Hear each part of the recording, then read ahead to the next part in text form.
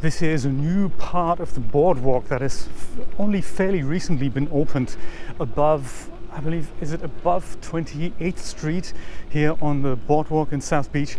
And it's really nice. It's a path that connects the southernmost point of Miami Beach all the way up to Maine.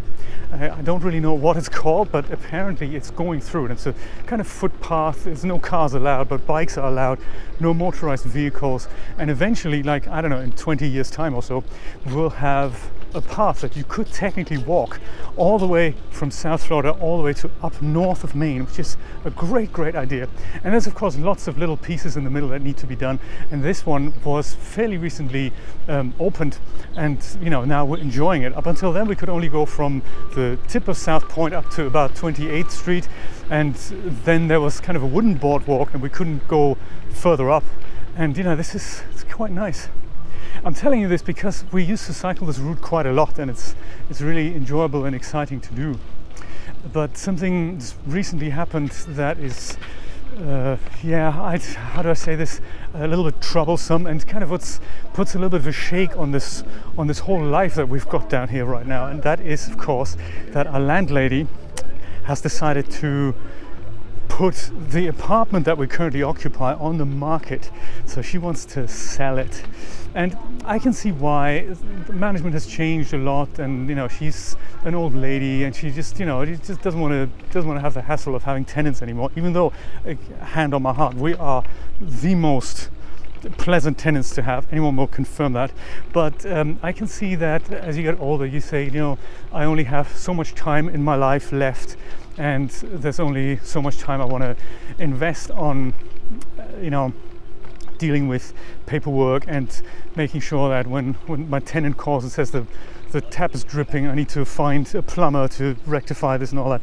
So I can see why she doesn't want it anymore. And she used to have 3 apartments in the building, her and her son, and it was back in the day, back when we moved in, it was a really nice kind of communal feel in that block. But management has changed kind of twice, and as of the old people that used to be there, me included and Julia included, there's only one other lady in the place, and everyone else is no longer pulling together as we once were.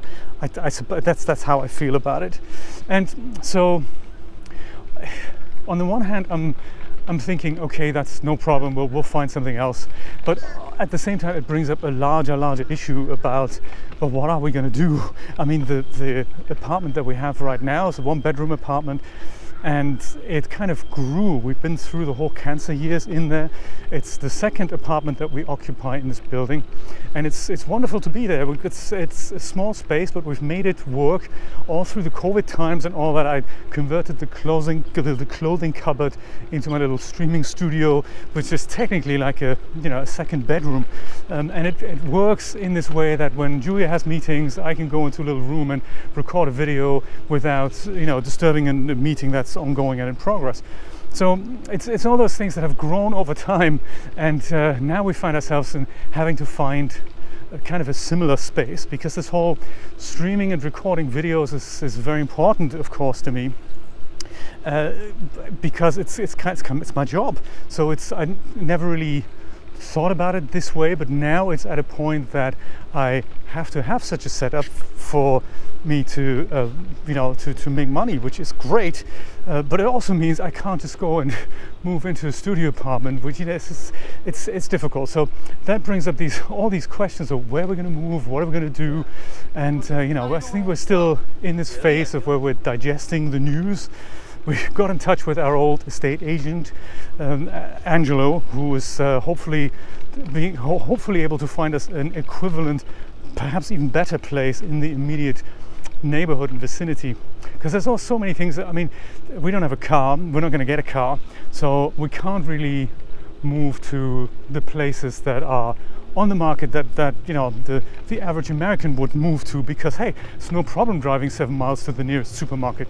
We have to have that in kind of at least cycling distance, and that's something that we found here in South Beach, and now of course it's very difficult for us to let go of it and rethink this whole endeavor. So yeah, that's currently what's happening. It's currently what we're going through. I guess more news as it breaks. You'll be the first to know what happens. We have a few months to do this, so it's not something that we have to do by the weekend or whatnot, but we do have to go and get, as the saying goes, our asses in gear, and go and, you know, at least think about how we're going to do this. So yes, more news as it breaks.